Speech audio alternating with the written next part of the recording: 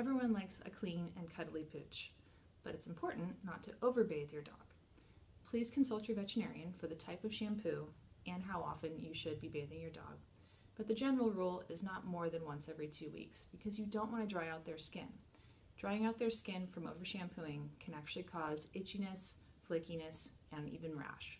So it's important to follow the instructions of your veterinarian. However, if you need to use a grooming wipe in between of the baths, you can certainly do so. Those are available at your local pet food store, and they're very handy. You can just do a quick wipe down, right down their back, over their face, on their paws, wherever you need to have a little refresh.